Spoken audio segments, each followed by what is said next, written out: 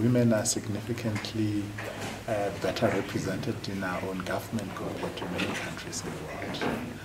But the focus today is women judges. And the point we're emphasizing is that we need to expose women legal practitioners to lucrative, highly complex legal work that would refine their skills so that they're ready for appointment for judgeship.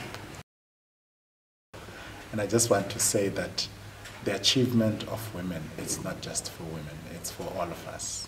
Because women are our sisters, are our daughters, are our mothers, grandmas, and who wouldn't be excited to be able to say, my mom is a judge, whether you're the son or the daughter. So I think that the struggles of women should be the struggles for all of us, because every woman belongs to some family. Look, the Constitution requires of us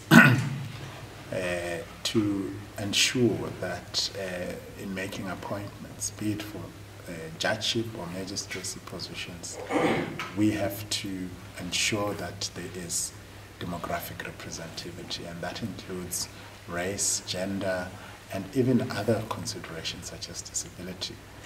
And as far as I have been involved in the Magistrates Commission and in the JSC before that, I know for certain that we took serious consideration of issues of gender, issues of race.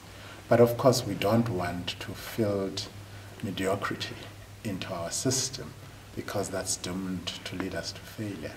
So we do demand of quality and nothing less.